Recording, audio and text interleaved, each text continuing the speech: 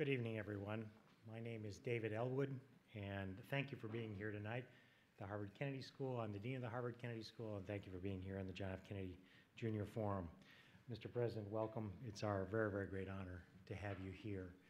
Before I give the formal introduction, I do want to acknowledge the extraordinary group of distinguished guests that are here in the audience.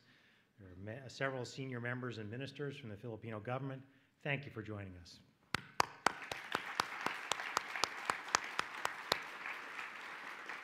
I also want to thank the Institute of Politics and the Office of the University Marshal for all of your work.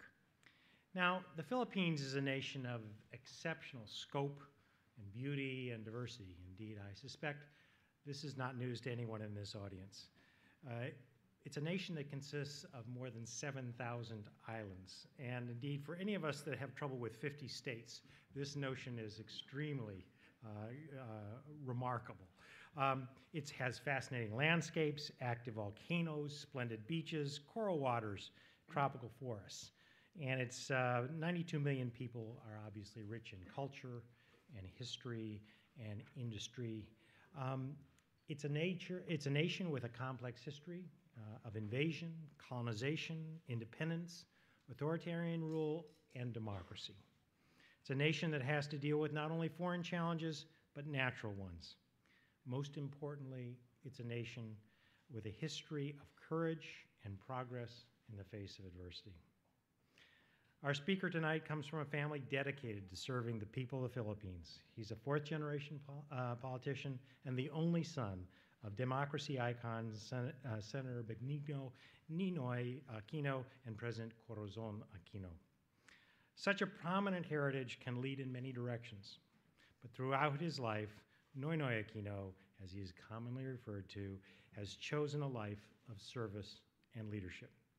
He served as the representative of the 2nd District of Tarlac from 1998 to 2007, working to pass a number of bills and resolutions to uphold public accountability and address the people's pressing problems.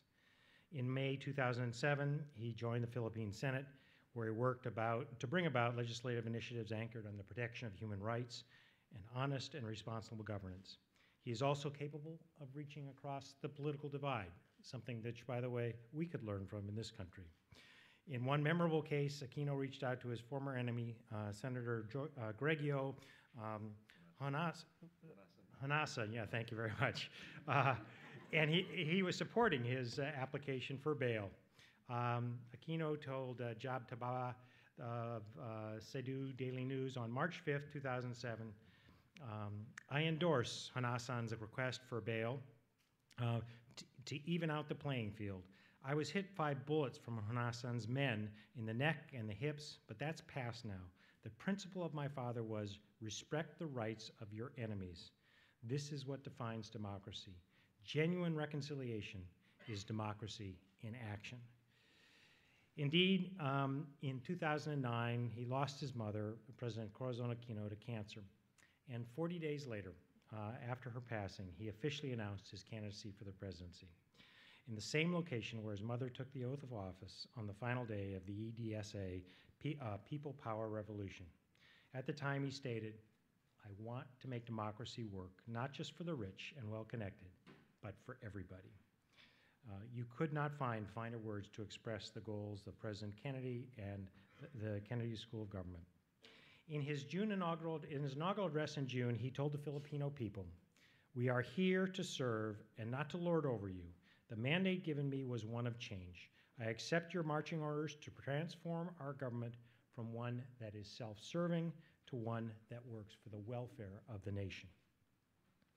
Now the economy is transitioning from an economy based on agriculture to one based more on services and manufacturing. This has been a time of unprecedented economic growth. In the years 2012 and 2013, the Philippines posted a high GDP growth, reaching 6.8% in 2012, 7.2% in 2013, the highest GDP growth rates in Asia for the first 2 quarters of 2013. That is quite an accomplishment. The president sought to improve governmental services, reform the education system, provide conditional transfers to the poor, prosecute corrupt and abusive government officials. Noynoy Aquino was given the St. Elizabeth Ann Seton Medal in 2010, quote, for his commitment to democracy, advocacy of the poor, opposition to corruption, and promotion of peaceful change in the Philippines. There is strong hope for the future. But many challenges remain, from accountability to education, from disputes with China and North China Sea to unemployment and poverty. Tensions and violence remain, with ethnic and some religious tensions.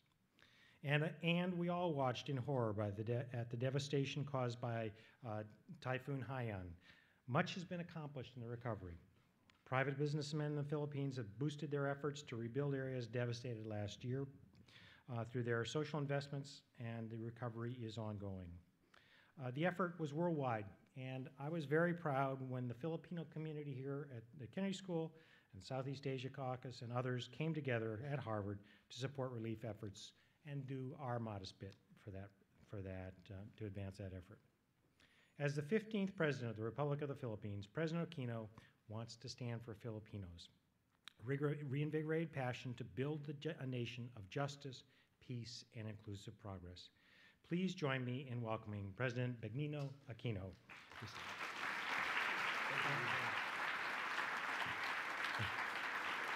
Thank you. Thank you very much. Dean David Ellwood, Ms. Maggie Williams, Secretary Albert De Rosario of our Foreign Affairs Department, members of the Cabinet present, Ambassador Joey Quisha, Consul General Mario De Leon, students, fellows, faculty, and staff from Harvard, or is it still Harvard? I'm sorry, I lost the accent 31 years ago, but I still know how to pack the car.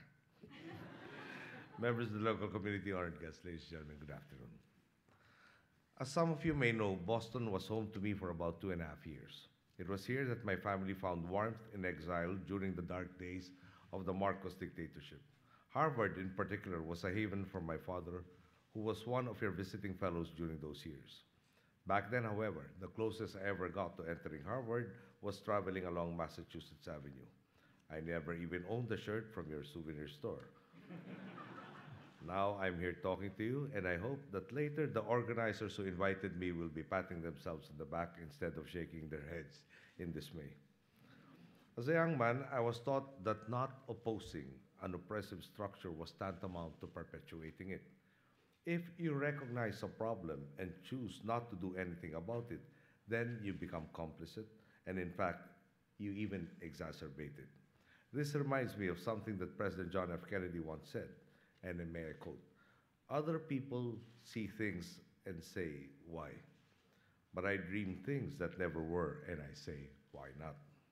I take the difference to be in how people respond to being dissatisfied with the status quo. Anything made by the imperfect being that is man is by nature imperfect as well. The natural course, therefore, is to continue bettering the situation, to continue challenging the status quo so it can be changed for the better. But sadly, there are those who think that that's the way things are. There's nothing you can do about the status quo. Others, though, think in terms of positive transformation. If things are wrong, why not change it? This refusal to settle for the status quo played a pivotal role many times in the history of my country. It was in 1972 when Ferdinand Marcos, approaching the end of his second and last term, tried to float the idea of being replaced by his wife Imelda. When that did not pan out, he tried to push for a shift to a parliamentary government with no term limits. However, the political process for constitutional change stalled, and the 1973 elections were fast approaching. At that dead end, Mr. Marcos declared martial law. My father, a senator in those days, was perhaps the fiercest fiscalizer of Mr. Marcos, in conformity with the concept of checks and balances in government. For this, he was put on top of Mr. Marcos's order of battle. When martial law was proclaimed, my father was jailed for 7 years and 7 months, for the most part in solitary confinement. He was, however, allowed to leave for the United States to undergo a coronary bypass. He brought his family with him to live in exile here in Boston for about 3 years. As late as 1983, even with the Gandhian example of nonviolence toppling a colonial regime, a lot of people still believed that it was only through violence that freedom can be won. I must admit that back then I was also of that disposition. In furtherance of his belief that the non-violent route would be most beneficial for our countrymen, my father returned to the Philippines despite the many concerns about his safety. He was hoping that even out of mere curiosity, Mr. Marcos would agree to have a dialogue with him. My father hoped to relate to him the true situation of the country, that is, more and more of our people were becoming disillusioned with the dictatorship. More and more were turning towards militancy, and the risk of civil war was increasing. My father feared the dictator was detached from reality. He was, after all, surrounded by cronies and flatterers who would tell him only what he wanted to hear. This dialogue was not to be. My father was assassinated while alighting from his plane in Manila. His death reawakened the Filipino people. In 3 years, they would bring the dictatorship down in the bloodless EDSA People Power Revolution. How did they do it? Not by settling for and accepting the way things are, but by dreaming and acting on that dream. When people clamored for my mother to lead them, she set down two conditions. First, that a million signatures be gathered in support of her candidacy. And second, that there should be snap elections. When Mr. Marcos in his hubris felt undefeatable and called for snap elections, he scoffed that my mother, a so-called mere housewife, without any experience in government, could never run the country. My mother responded by saying, and I quote, "I admit, I have no experience in cheating, stealing, lying, or assassinating political opponents." Mr. Marcos assumed that regardless of how the Filipino people voted, he could rig the results. Little did he realize the Filipino people would dare to dream and confront every act of fraud and intimidation with solidarity and vigilance at the polls. In EDSA, the major thoroughfare bisecting our national capital region, my people responded to tanks and machine guns with flowers, prayers, and songs. They dared to believe that the ultimate loyalty of our soldiers would be to their fellow Filipinos and not to the tyrant. When we regained our freedom, there was a popular song that said that we will never allow the aberration that was martial law to happen again. And starting in 2001, however, my predecessor, instead of learning the lessons of martial law, seemingly adopted Mr. Marcos's handbook on how to abuse the democratic process. At the end of her regime, our people were so apathetic to all the scandals and issues affecting her and government's inability to effect change that the overwhelming ambition of so many was to leave the country. We have now an estimated 10 million of our countrymen, 10% of the population residing and working abroad. In 2010, our aspirations were summed up in a campaign slogan: eliminating corruption would eliminate poverty. To do so, we would make right all our systems and institutions that were so wrongly tarnished and abused. Our people dared to dream and acted on that dream by entrusting to me a mandate to undo the corrupt, broken-down government that Filipinos had once accepted as the norm, and thus turn it into an effective and efficient government working to uplift the country. Allow me to share with you 4 case studies of how we are fulfilling our mandate for change and how it was ignited, or how it has ignited, a virtuous cycle in our country. The first 2 cases revolve around 2 individuals: a young woman I met during my campaign for the presidency and a former Chief Justice for our country being held to account by means of impeachment. The young woman I speak of, at age 16, had just given birth to her second child. She had little in terms of resources or education and was in a relationship where both she and her partner, not that much older than her, had very little in terms of job prospects. Add to this the fact that there were very few support mechanisms to help them raise their children. At a very tender age, all the problems in the world were hers, and I had to wonder what would be the future for children who were born in such deprived conditions. The odds were stacked against them from the very beginning. Consider this: if a nation's greatest resource is its people, then it is the state's obligation to invest in the people, to give them a fighting chance to improve their lot in life. The young woman I met convinced me that we must enact, amongst other legislation, one that provides access to information about reproductive health, while respecting the conscience of the individual. We accomplished this through intense public debate and a conscience vote in Congress. We also undertook programs that allocated our limited resources to where they could have the most impact at the soonest possible time. For example, we have a conditional cash transfer program which now provides regular cash grants to 4.1 million poor households who commit in turn to have regular health checkups for pregnant mothers, among other conditions, and to having their children vaccinated, but most importantly, keeping them in school. Investing in the well-being of the people is the surest way to ensure that no one will be left behind. The conditional cash transfer does this on the most basic level, but we are all aware that as with all other challenges, our approach in fighting poverty must be multifaceted. This is why we have closed critical resource gaps in education, such as classrooms, books, and school seats, while expanding our basic education to put it at par with international standards. Our Technical Education and Skills Development Authority, or TESTA, today partners with the private sector to ensure that training programs produce employable graduates. We continue to work to reduce Filipinos' vulnerabilities to calamities by improving weather forecasting and flood mapping systems and even construction standards, and by fostering greater coordination amongst agencies. These are only a few examples of the measures we have taken, all of which empower Filipinos and show them that ours is a government that will always stand behind them and beside them.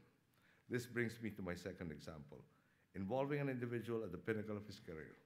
My predecessor, who put a premium on political survival, tried to protect herself by appointing a Chief Justice to the Supreme Court, despite a prohibition on appointing people to office when a presidency is about to end. Much as I oppose this, for the sake of harmony, I tried to make the best of a sordid situation.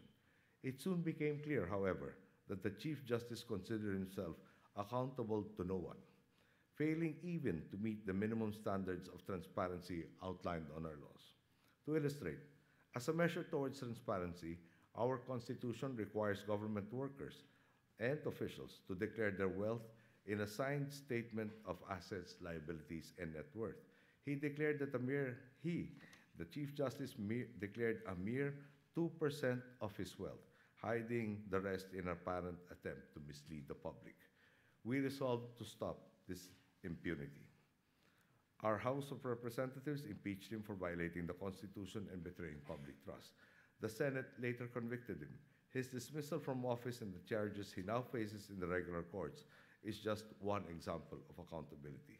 My predecessor and 3 incumbent senators, to cite the most potent examples, are now in detention as they undergo trial on the charge of plunder.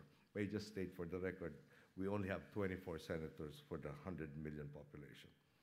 It is no surprise then that we have a more efficient, better motivated, and better performing bureaucracy, whose services yield true benefits. Infrastructure costs less, and there is far more of it, built with better quality. 12,184 kilometers of roads have been constructed, rehabilitated, or improved under our watch so far.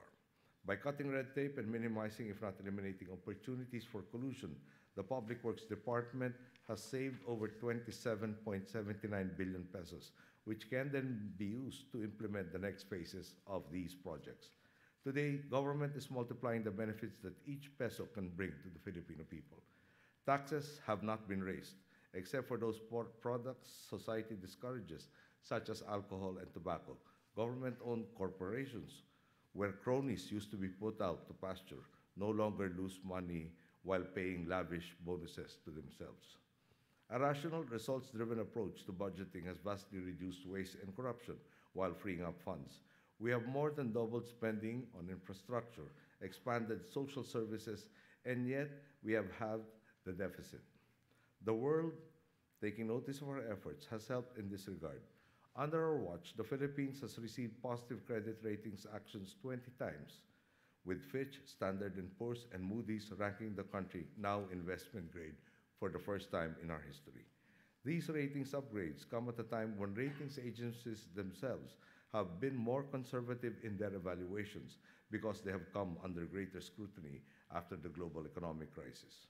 This has allowed us to retire old debt, obtain better terms for new debt, and demonstrate to the world that the Philippines is a safe and worthwhile place in which to do business. Last year, our economy grew 7.2%, In the second quarter of this year, our 6.4% GDP growth was one of the highest in our region. Most important of all, comparing the first semester in 2012 to the same period in 2013, 2.5 million Filipinos have been lifted above the poverty line. We continue to make massive investments into the people and for the people, not only to ensure that more Filipinos surpass the poverty line, but also to ensure that those who have crossed the poverty line will never fall below it again. Prosperity requires peace and stability within our own borders and in our part of the world. And so, the third and fourth cases I will share with you today involve my decision to meet a man who had long rebelled against the government and our efforts to find a path to peace in the face of competing claims on the South China Sea. Conflict between Filipino Muslims and the central government has torn Mindanao, our southernmost island group, for over 40 years.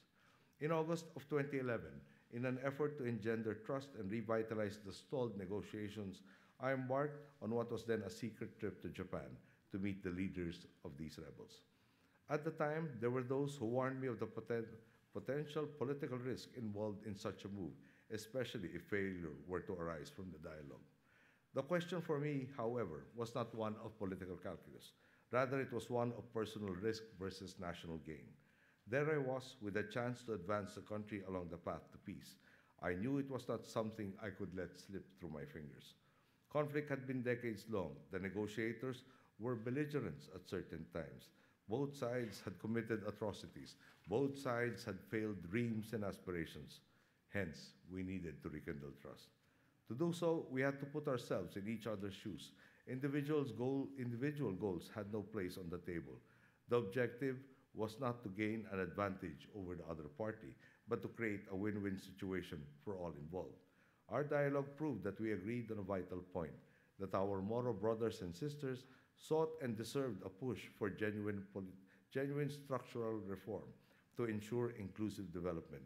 To achieve this would achieve what all desired, which was lasting peace. We are well on our way towards the goal. Peace negotiations have been successfully concluded, with surveys showing overwhelming support amongst our publics. Before I left the Philippines for this extended trip, my administration submitted a draft law to Congress, which hopes to achieve our collective dreams of fairness and inclusiveness in Muslim Mindanao. The task before us, to ensure that those who have been long neglected are empowered to reap the gains of equitable progress. If trust and long-term thinking can usher in peace in Mindanao, my final example to you is that there is a similar way forward in reducing tensions in the South China Sea. Nations in the region have asserted competing claims to this area, which has for millennia been part of the way of life for our seafaring ancestors. The question we face: will the consensus of the international community, as embodied by laws such as the UN Convention on the Law of the Seas, be upheld in resolving these claims? All signatories to the UNCLOS have bound themselves to the equitable delineation of maritime entitlements. It grants us equal rights and also equal obligations. As a founding member of the United Nations, we believe that its covenants such as UNCLOS and institutions such as the International Tribunal for the Law of the Sea provide the most rational, just, and respectful mechanism for countries to find harmony, despite their differences. This has informed our decision to advance two tracks of action in addressing disputes in the sea, which is known by many names in our part of the world. First, to continue calling for the formulation of a binding code of conduct for the South China Sea. Second, arbitration to clarify the maritime entitlements for all countries concerned. International law allows for a dignified and sustainable resolution to competing claims, as demonstrated by the recently concluded Bay of Bengal Maritime Boundary Arbitration. These four case studies illustrate how the adherence to our bedrock principles of integrity, inclusiveness, and justice, based on the rule of law, have taken our country from one triumph to the next. Some might be wondering, how did we get where we are now?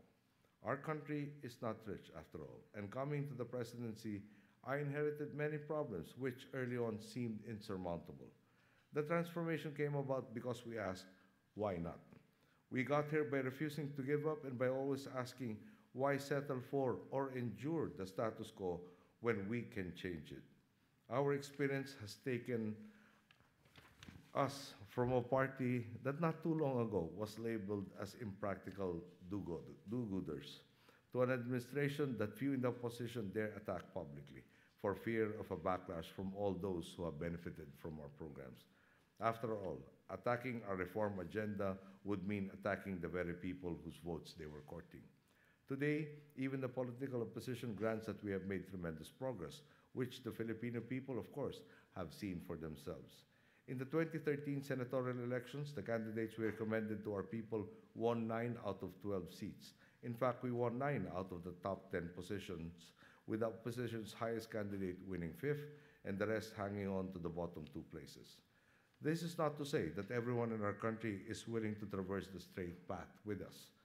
There is a saying about Philippine politics: there are only 2 kinds of candidates, those who won and those who were cheated. I should note that, that those who thought they were cheated were free to file cases before our Senate Electoral Tribunal, but none were filed. As Robert F. Kennedy once said, and may I quote, "1/5 of the people are against everything all the time," close quote. In public service, you will be criticized for what you did, for what you did not do, and even for what you are about to do or not do. Do something right, and there are those who will say it is the least that is expected. And yet we forge on.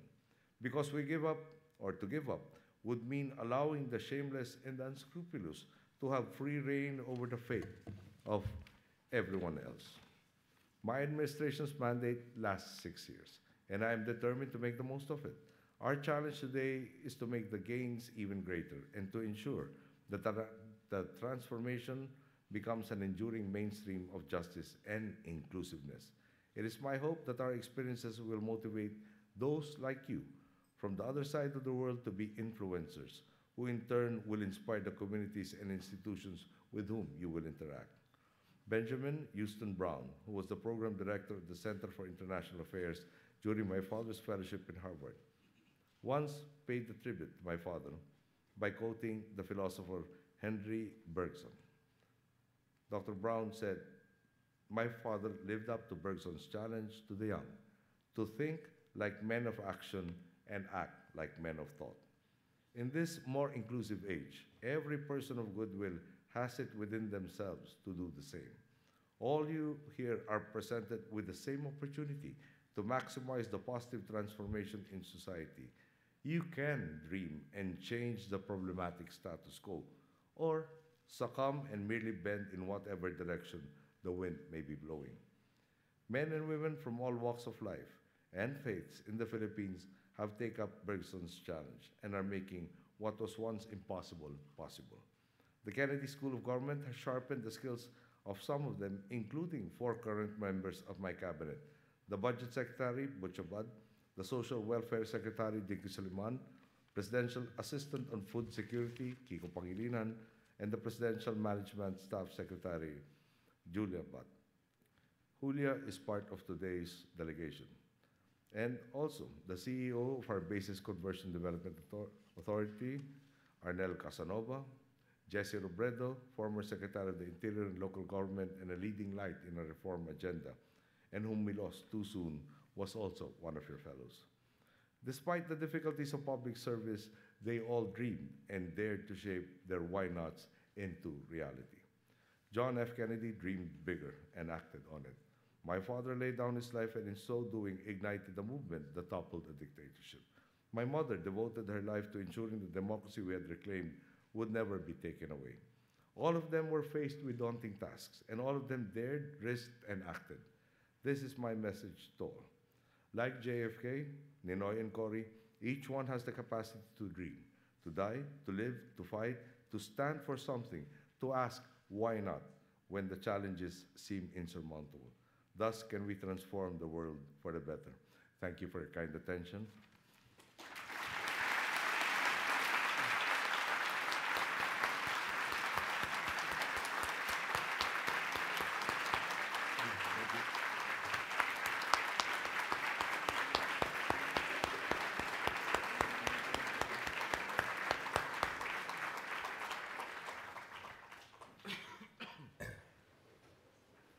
President has kindly agreed to take questions. We have 4 microphones located here, one here, one right up here, another one here, and another one here. Now, I'd like to remind you the characteristics of a good question here at the Kennedy School. First, you identify yourself. Second, you have a short phrase with one idea. And third, you end with a question mark. So with those things in mind, I will start right over here. It's on, just talk. Hello? Okay. Magandang gabi po. Ako po si Charlie. I'm a returned Peace Corps volunteer from the Philippines. Oh, so I'm very honored to be in your presence.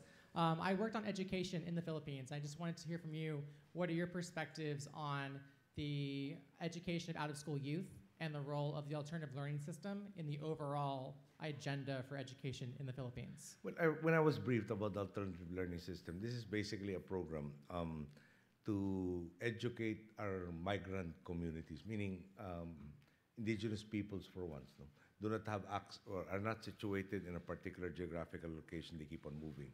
We have teachers embedded with them so that education is not stifled and is continued. Now, for the out-of-school youth, that is one of my major considerations. First, we have provided the facilities that they need to stay in school. We are incentivizing the same.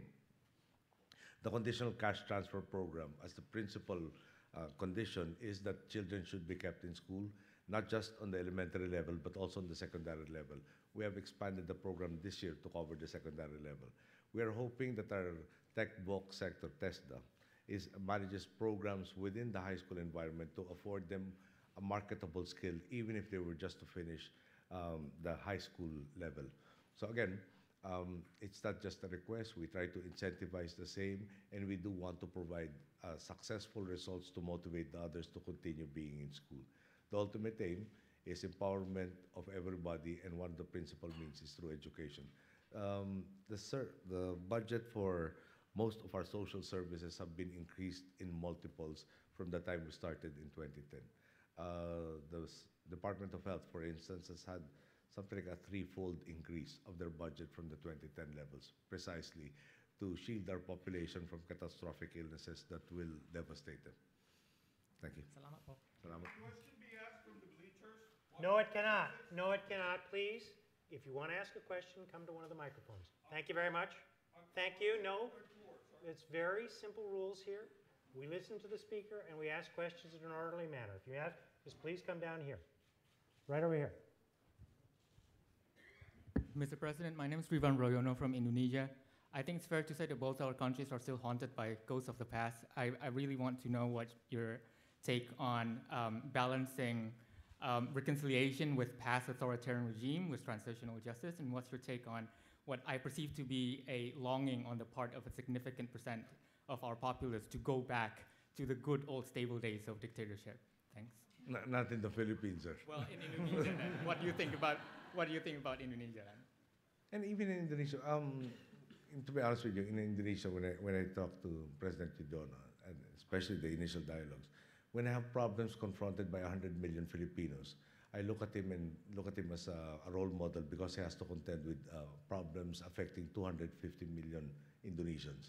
So whatever I have, he normally has double in terms of problems. But having said that, a dictatorship can never be a good solution. The person, no matter how good, good intentioned, how thoroughly prepared, will have an absence of a check and balance. And again, a man is an imperfect being, so his good will happen right away, and his bad will be exacerbated. That goes with the territory. Okay, reconciliation. Currently, we have a law that is being implemented, which is called the Human Rights Compensation Bill. And it talks about, first and most importantly, recognition that the state that should have nurtured and protected its citizens was at one point its oppressors. And after that, there is an award for, recognition of the same, so that there is, in a sense, compensation for what was inflicted upon our people. Now, the end result of this also will be putting on the record individual accounts of what rights they had that were violated during our dark days of martial law. The end point being, we learned the lesson so that we do not have a situation that repeats itself, that really brought our country to the depths that it had entered into. Thank you. Right up over here. Hi, my name is Marvin Bionat. I'm from Portsmouth, New Hampshire. I'm also a registered overseas Filipino voter, so very interested in Thank you. Filipino affairs. My question is about inclusive growth. Compared to our Asian neighbors, the poverty rate in the Philippines is still kind of high. I mean, we're at like 25% or so. And that's very high compared to our neighbors where poverty rates is in the single digits. And also in terms of unemployment, when you started it was like 6.9 and it's still close to 7, maybe 6.7. But that's still very high compared to our neighbors where unemployment is around 4 or under. So my question is, despite all the good gains, and you should get credit for all the economic gains that we have achieved, is there anything new or anything innovative that you're doing to make growth and economic progress more inclusive? Well, I did mention one, that we are expanding that conditional cash transfer program and the incentive scheme to the high school level. If you had noticed in the speech, for instance, the tech box sector, which started out with a 28.5 placement rate, is now averaging 68.5%. And in particular categories, it reaches up to 91 and 93%.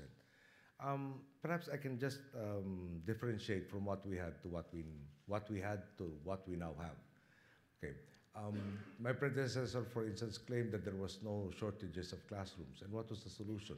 You had 3 shifts that were utilizing the same classroom. The 8-hour day became 4-hour periods. Now, some of our youngsters were going home very late at night just to be able to say that there was no classroom shortage. We inherited that backlog of 66,800 classrooms. The budget cannot support more than 8,000 construction per year. I get a 6-year term. I produce 48,000, or the government produces 48,000.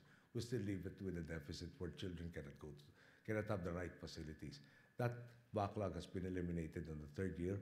We are now actually building for the expanded K-12 program. Now, granted, the numbers are still high. One would want full employment. But where were we compared to where we are now? Again, there's a figure of 1.6 million new jobs, net new jobs, in a period only between 2013 and 14, 2012, 13. Sorry?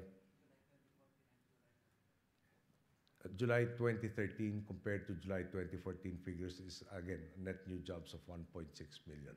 So we cannot get jobs when you have unskilled people. Hence, all of the investments, again, in TESDA, CHED, in coordination with industry, to seek what they need so that there are jobs that are waiting for our citizens when we get in.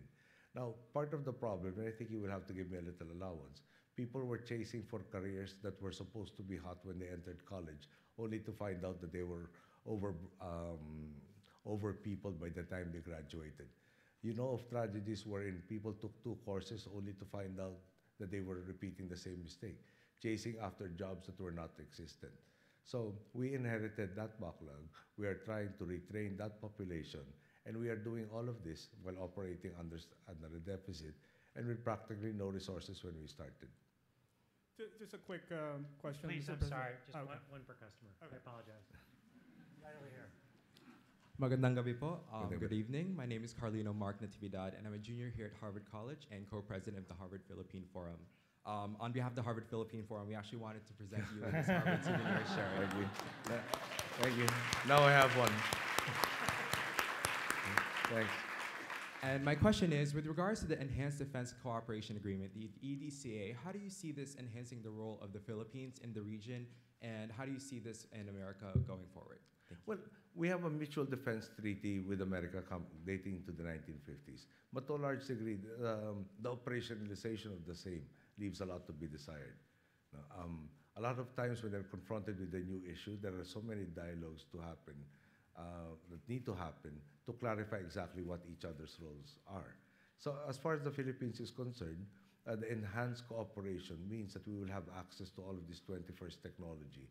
And if not just to possess it, but at least to be able to understand and utilize the same.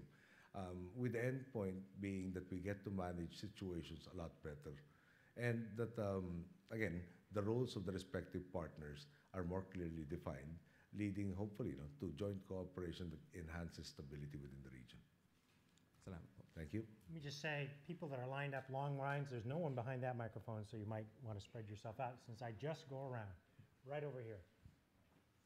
Hello, Mr. President. My name is Mary Brooks, and I'm a sophomore at the college. As you mentioned, approximately 10% of the Filipino population currently lives abroad. So my question for you is, what has been the relation of the state to those populations abroad? And what effects, beyond, of course, attempts to create new jobs, has their presence abroad had upon the economy and upon government policy? Well, the positive effect of all of this population abroad is the remittances have really provide quite a huge source of hard currency. Of course, the unwritten risk is that there are, especially for families that have both parents outside of the country, having their children being raised by relatives, normally grandparents, there might be societal costs that will be borne out by not strengthening the nuclear family. Okay. The ultimate goal for our government is that if you choose to work abroad, then that is the operative word. You chose rather than you were forced because of a want of opportunities in the Philippines. So the immediate things that we had to do were to find or identify what we call the low-lying fruits. What investments can be made, or what incentives can be made to have investments that have positive results for our people right away. Let me give you one example. One of the focal areas or sectors for the economy that we are really developing is tourism. We believe that in tourism, you don't have to be two-lettered to be able to participate at various levels of it. So in support of that, I hopefully you've managed to come across our marketing campaign about It's More Fun in the Philippines. But more importantly, we're developing the infrastructure that supports that particular industry. Roads to make tourism destinations that much more accessible. Pocket open skies, which means that the National Capital Region is the only area where our entries are still restricted, but the rest of the country is open. We're building or improving about 8 major airports to sustain the momentum that's happening. And the results are, by this year, we'll be from 3 million foreign tourist arrivals, we'll be doing about 5, which means we seem to be on target to hit the 10 million bracket by 2016. In terms of domestic tourism, the figure of 35 million domestic tourists by 2016 was surpassed in 2012 by, I think it became 36 million domestic tourists. We think we will have 56 million domestic tourists by 2016. And we go back, you preserve the tourist sites, you empower everybody upstream and downstream of the tourism industry. Of course, you have a good marketing campaign to make people aware that such things exist in the Philippines. And that is, again, an industry low-lying because it redounds to immediate benefits for people. Of course, the other interventions were agriculture and infrastructure. Both as a provider for work for our people and also for the induced investments that infrastructure will bring in, food security for agriculture and improved production are the penultimate goals. And again, the end point being empower the people, provide more and more opportunities so that this growth becomes more and more inclusive. Yeah, at the end of the day, with any decision we make, we ask, how does this improve the lot of our countrymen? Thank you. Right up here. Magandang gabi po. My name is Alex Orquiza. I'm a member of the Faculty of Arts and Sciences here at Harvard, and I'm from San Jose, California. President Aquino, now that you're nearing the end of your term, who do you consider possible successors in upholding an honest Philippine national government? And what would you say to your critics who say, while you're committed to honesty, some of your allies are not? Well, the courts are open. If they think that I have dishonest people around me, then all they have to do is file appropriate case. So, the Ombudsman in particular, I think, even investigates instances where complaints are unsigned or anonymous, precisely to ferret out those who are not treading the correct path. So, as to naming who who I think would be a good successor. I really believe we have a lot of material in the country, but if I were to mention them now, then I'm sure you can you can imagine the repercussions back home as media friends. And perhaps, as I keep saying, now is not the time. I still have about a year and 9 months to go. And if we are concentrated on, if we are all concentrated on just on the next elections rather than doing the things that we have to do now, no, we shouldn't allow the distraction of the election to interfere with our obligations to our people. When I left Manila, there was a typhoon that was affecting our weather. Mayon volcano is starting to be restive, and there was a second typhoon whilst I'm still not back home. So I think those have to be attended rather than jockeying for position in 2016. Thank you. Right up here. Hi, Mr. Aquino. Thank you so much for coming to Harvard and give us a lecture. So my name is Ko Ching, and I'm from School of Public Health. So I'm really inspired by your story and your father's story of fighting against dictatorship. But my question is about the South China Sea dispute. In China, both the government and the people believe that the Philippines is behaving more like a surrogate of the United States to contain the rise of China. And what's your take on that? And in your speech, you mentioned about why not. So I was wondering, instead of confronting Chinese government and play the game of United States of containing Chinese rise, why not, cooperate with Chinese government or talk with them proactively to settle down those issues, or simply put those issues aside and develop those islands as a tourism destiny or oil field exploration? Because I believe there is more synergy between China and United States, between Philippines and China. I think we've got the question. Okay. Thank you. Thank you. So, and thank you for the question. Cooperate with China. We believe it's a peaceful rise. We'd like to, in the start of the dispute, we did mention there can be no prosperity if it is not inclusive. And prosperity can only happen in an environment of stability. Okay, having said that, in 2011, I had the state visit to the People's Republic of China, wherein we pointed out to them that the Philippine corporations invested something like $2.5 billion in China. China had invested at that point in time $600 million in the Philippine economy. We sent something like 800,000 tourists their way. They send us 200,000. Okay. Now, so the relationship is very, very beneficial to China, and we also benefit from the same. Now, where is the dispute? The dispute centers on the so-called 9-dash line. And why not talk to China? We keep talking to China. When we were asked not to escalate the dispute so that the respective constituencies, the publics will not have inflamed passions, we try to de-escalate the situation. I think we've never discussed, for instance, public, at least the government has never said, that in our issue in the Scarborough Shoal, wherein Scarborough Shoal we maintain is within our 200-mile exclusive economic zone.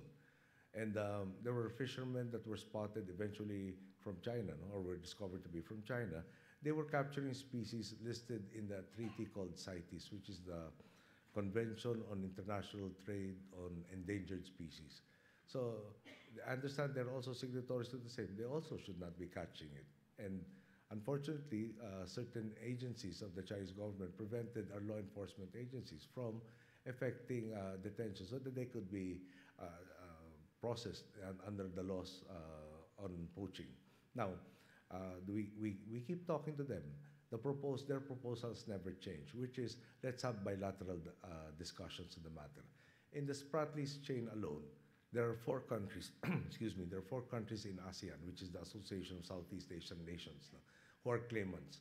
You add China and Taiwan, so you have 6 countries.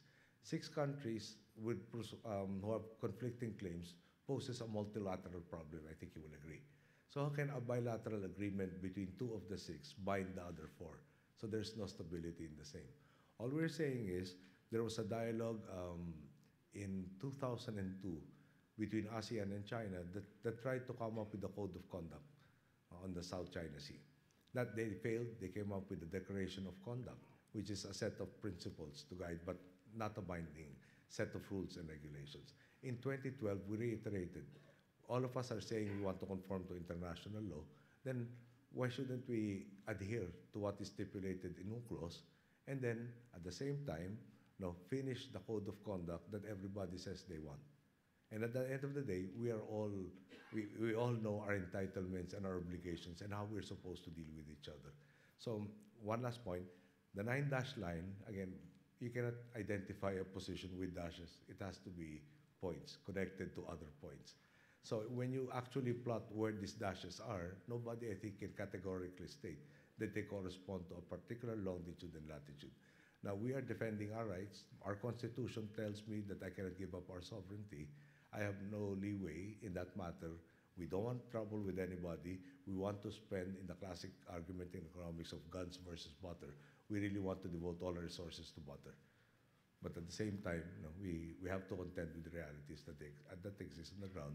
And if we don't fight for our rights, we don't expect anybody else to fight for them. So I hope that is recognized, that if the situations were reversed, if we were the big economic power, if we're the big military power, then they would ask us to respect the rights. So that's the only thing we're asking. Let's respect each other's rights. Let's do right by each other and be fair with each other. Then that is the basis for stability for all. Thank you. Thank you. Right here. Good evening, Mr. President. My name is David Rose. I'm a first-year Master in Public Policy here at the Kennedy School. And in a former life, I was an officer in the U.S. Navy.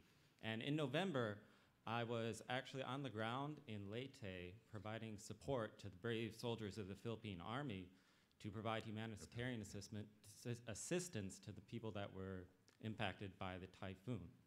Now, I saw firsthand the benefits of our historic friendship between the U.S. and the Philippines. And my question is, what is your long-term vision for ways in which the U.S. and the Philippines can work together to overcome kind of the troubles that we had in the 90s when we had to withdraw from Subic Bay and the Clark base? And how do you think we can move forward with our relationship in the long term? Well, your former ambassador actually said that there is no need to revisit where we were, or is the American intention to go back to where it was? Now, we start off from, why do we have a strategic partnership with America? It started out with the shared values, the shared aspirations, even a shared system of governance. So proceeding from that, and as to where we want to go to, seems to be the natural course for both our countries. There are benefits of this relationship with each other. Now, at the end of the day, government goes where its people wants it to go.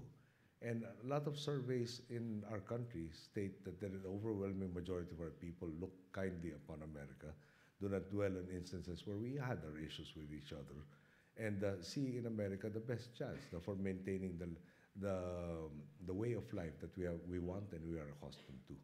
So again, I don't think the way it was explained to me by various officials of your government, is there a need for you to maintain bases within the Philippines, but the presence of the sharing of intelligence, for instance, sharing of training facilities, joint exercises, suffices to make the defense treaty more than the paper it's worth, more worthy than the paper it's written on. I will have to excuse myself for if sometimes I pause. This is, I think, close to my 80th engagement from the time I left the country. Even my writers are kind of suffering a little fatigue, and they're a lot younger than me. Thank you. Thank you. Right over here. Good evening, Mr. President. My name is Shintaro Fauzia. I'm a Harvard Law student from Indonesia. Let me first say that I admire Philippines' commitment on the protection of rights of your indigenous people through the enactment of IPRA.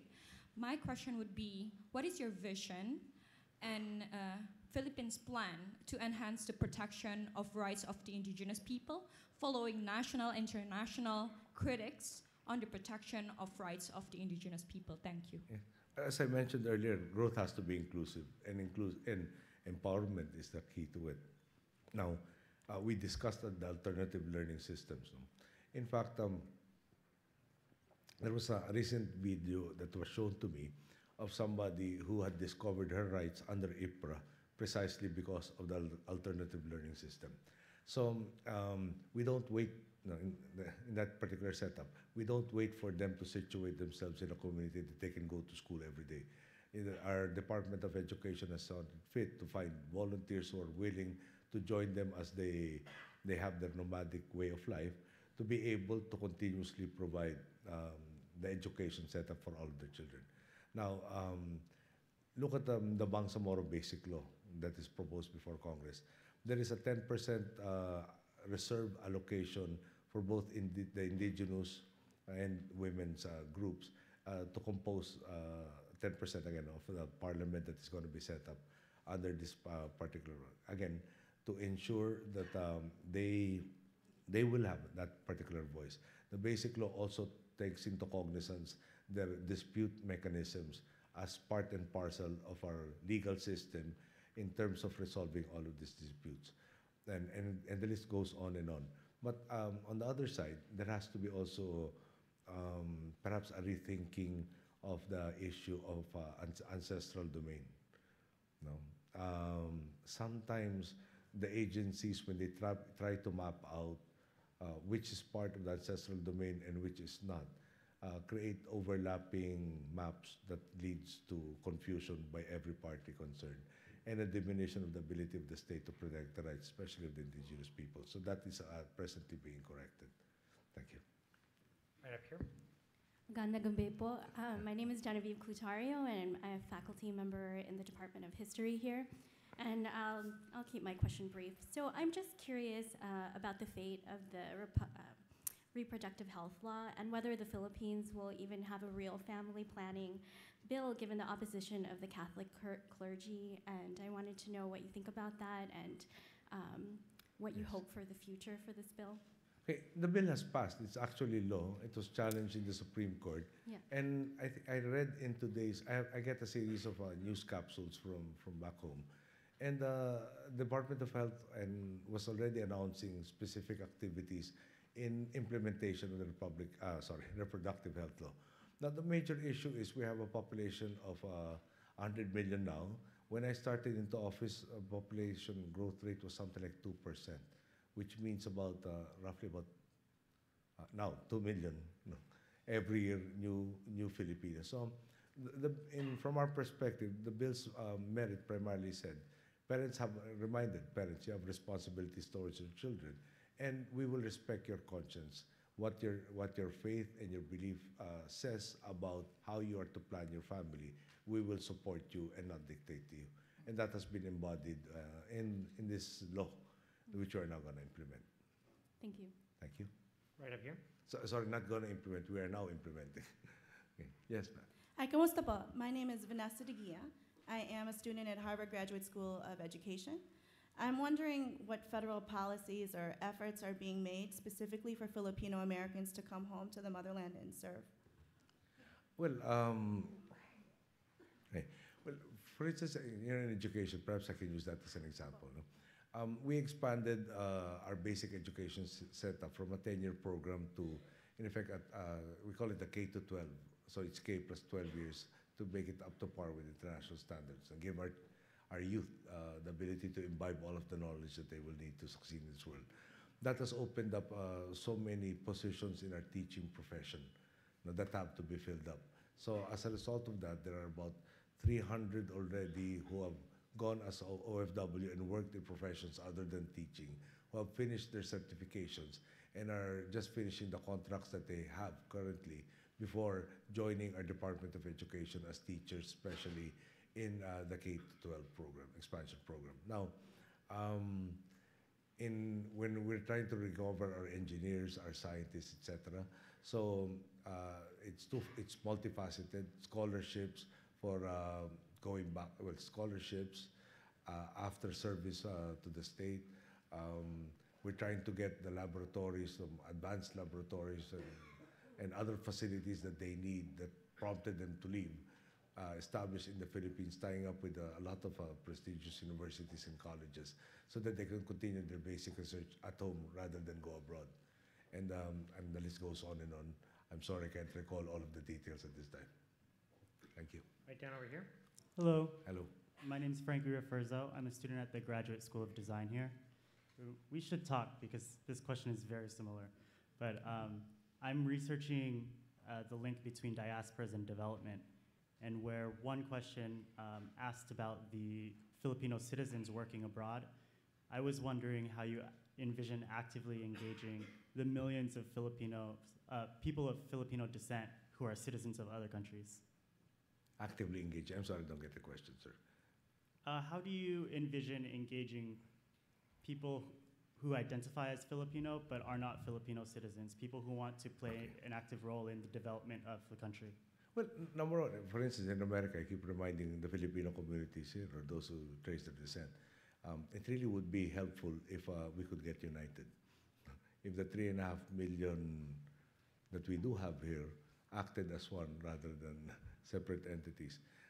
In various other communities across the world, our Department of Foreign Affairs is the lead agency, assisted by the Labor Department, but primarily DFA organizes all our communities to be helpful towards one another. And at the end of the day, they're also the principal means, working through various organizations to extol the opportunities that are existing already back home. Now, we do seriously engage all of our communities, building up their organizations so that their rights are adequately protected and the opportunities are announced to one and all. But again, currently, the emphasis is growing our economy, increasing the opportunities to be had back home to prevent even more of the diaspora from happening. Thank you. We're going to have time for just 3 more questions. Right, here's the first. Magandang nga po, Presidente. Maraming salamat pagdating nyo. Ako po ay si Frank Silosa. Ako po ay organizer dito sa Boston. My question to you is, when you announce your candidacy, some of us in America campaign for Neumar because we believe and we hope that by the reputation of your mom and dad, we'll be able to have a president who is reputable and clean and honest. So you didn't disappoint us. Thank you. Thank you. My question to you is desperately. China is claiming under 9-dash line that it belongs to them since 1200, I think. If we subscribe to that logic, Italy can claim Germany and France because in the early years they were part of the Roman Empire, and that's no basis to claim a particular land. Bajo de Masinloc is only 125 miles from the Philippines that our fishermen have been fishing there for hundreds of years, and it's 600 miles from China. My question to you is, the geodetic survey said that we have at least 40 billion barrels of oil underneath that land, enough to surpass Kuwait. With millions of people toiling in the foreign lands and being abused by the Middle Eastern amo and their masters, my question to you is, are you bringing the question of the dispute with UNCLOS in the United Nations when you speak tomorrow? Because I think that's the only way we can put pressure to the Chinese government to bring it, to get together, because we will never be able to fight China with their armaments. Would you? Yes. Sir, the topic tomorrow is more on global climate change rather than these territorial disputes.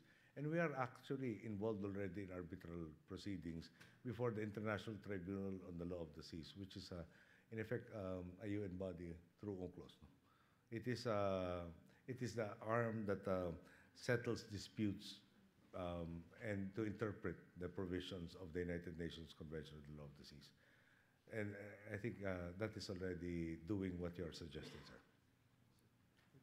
Thank you. Right here, and this will be the last question over there. Yes, ma'am. Hello, Mr. President. Hello. My name is Ida. I'm a second-year graduate student here at the Kennedy School. We're honored to have you here. There is a perception that that in the Philippines there's strong political dynasties at the local and the national level. So, do you think that the Philippines will benefit more from having less political dynasties? And if so, how can elections be more inclusive of people who do not come from political dynasties? Thank you. Okay, well, first of all, there is already measures and before Congress, and I have vowed to pass the anti-dynasty law in furtherance of the Constitution. And to be honest with you, it's Perhaps when the framers of our Constitution put that provision in, the definition of the problem was not as well done as could have been done. For instance, you know that our society values reputation, having a good name, etc. So if you are assuming there were free and open elections and they were credible, then you had somebody who had the same surname win, then perhaps it is a testament to the person who came beforehand. But in this particular case, and not because I'm also somewhat of a politician, it seems that the rights for everybody are universal except for politicians. If you're a politician, you shouldn't be allowed an opportunity for public office. If you're a politician, your life should not just be an open book. It should also be examined on the subatomic level. If you're a politician, you're expected to take all of the criticism and keep on smiling. But anyway, having said that, there are instances when economic, political, and sometimes even judicial power are in the hands of a particular family, where the playing field is no longer open. And some rights may have to be sacrificed. For instance, when you talk about freedom of speech, it's not absolute. You can't say fire in this hall. So perhaps I'm sure a lot of politicians will say, okay, to forestall the possibility that there will be abusive situations, then perhaps we should make sure that at some points in time, perhaps after the term limits, then there is a whole new set who will be bringing in ideas that hopefully will build upon that which was already developed. At the end of the day, new blood does bring new ideas, new methodologies, new energies that perhaps can improve on that which was already said. Thank you. Last question right up here. Magandang gabi po, Magandang gabi po. Mr. President. Joseph Bayana from Alexandria, Virginia. Using the accumulated knowledge of mankind coming from the 150 million volumes of the Library of Congress, from Adam Smith to Ricardo to all the Nobel Peace Prize economics winners, I just wanted to ask, why are you purchasing arms from Canada, the United Kingdom, France, Germany, and the United States, knowing that in the United States and all these other countries, security and defense is an industry. It creates jobs. It expands the economy. Loudoun County, Virginia, it's a beautiful place. But why would you buy arms knowing that it does not create jobs, nor does it expand the economy of the Philippines? Well, okay. Are we buying a lot of arms or most of it arms? No. Perhaps in absolute numbers, we're buying rifles for our armed forces to the tune of about 50,000. We have a 250,000 security sector. They have weapons that are Vietnam era vintage, and that's not the tail end of the Vietnam War era. That's the earlier part. Okay, we have ships, 132, most of them World War II, if not all of them. No, I can't say all of them. There are like 5 or so. We have a 36,000-kilometer coastline. No, and you're asking this, 70-year-old, 80-year-old ships to do the protection. We need interconnectivity between our islands, 7,100 of them. We need the choppers and the aircraft to bring in the relief goods.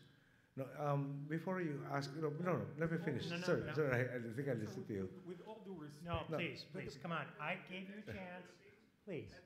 Please, just let the president answer. We're not here to listen to you. Thank you, please.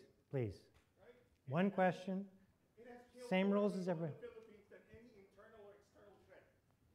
The Department of Defense over the past 30 years. Okay, thank you. Has killed more people in the Philippines than any external or Sir, I'm not. Please, we're going to have to ask you to leave. Not China. Okay, thank you. So why do you buy arms? Well, again, you're talking in generalities. Please look at the shopping list and tell us how much of the budget has gone into arms, and how much of it is for equipment that we do need to service our people. Mr. President, I'd like to give you a chance to answer a question that are on many people's minds here, which is many of the people here are students who would love to be exceptional public leaders.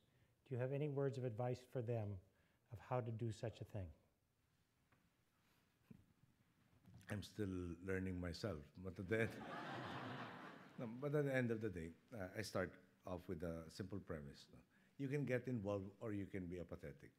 When you're apathetic, what happens to you? Then I guess you don't have the right to complain. You accepted that others will make the decisions for you.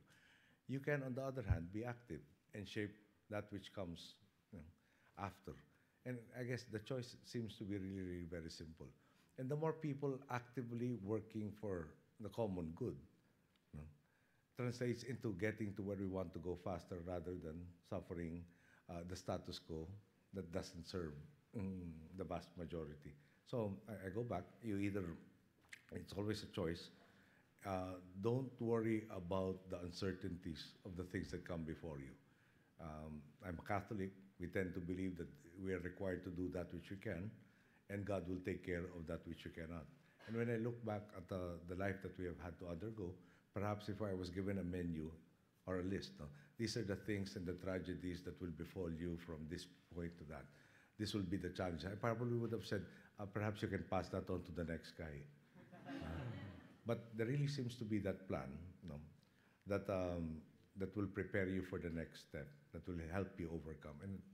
And again, when I went home, I guess I can put it that way, and because I'm being asked to address the youth. My father was killed, I was 23 years old. I could have stayed out of the country and said, that country is not worth fighting for, not worth living for. You allowed this tragedy to happen to my dad. It's nothing to you.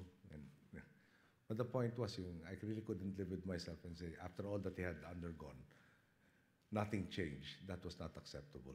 So I crossed that particular line and said, I really have to do whatever I can to be able to finish that dream and to make his sacrifice have some meaning. And up to this day, his sacrifice, my mother's sacrifice, so many of our people's sacrifice continues to inspire me. Whenever I'm confronted with a very big problem, all I need to do is go back and say, look, they had it worse, and they overcame. Should I be complaining that I'm having it a little easier when I can do more of the same? Thank you. Thank you very much. Thank you.